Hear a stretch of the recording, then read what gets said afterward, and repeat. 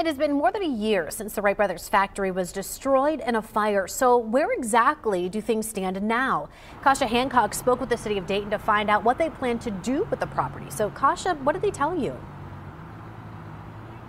The City of Dayton still owns the property and says there's so many new upgrades and new components that they want to put into the factory.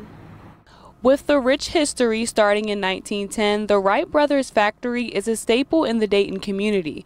Preserving that history was threatened back in March of 2023 when the historic structure caught fire. A year later, the City of Dayton is trying to rebuild.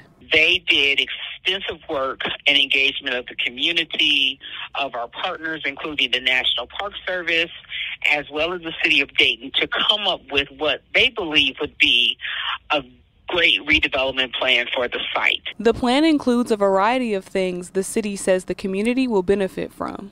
So it included community space, open space, made allowances for the national park and possibly a museum as it relates to aviation, in addition to some entrepreneurship space and possibly a food hall on site.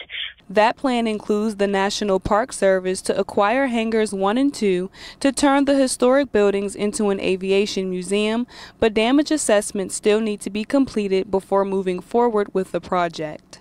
Once we understand structurally the damage that was done to the original hangars, right now we have it fenced off, but we would then engage some type of structural engineer and others to help us come up with a plan to either to stabilize the building. Political leaders like Congressman Mike Turner, Mayor Jeffrey Mims, and Senator Sherrod Brown support the plan of rebuilding the factory.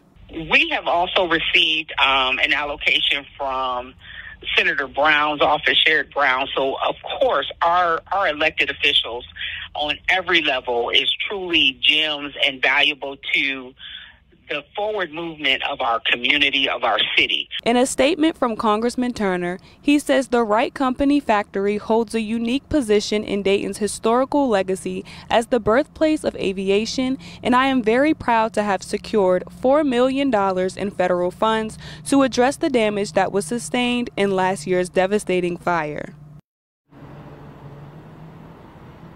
Morris tells me that with all of the work that goes into redeveloping this factory, they're looking at using about $15 million.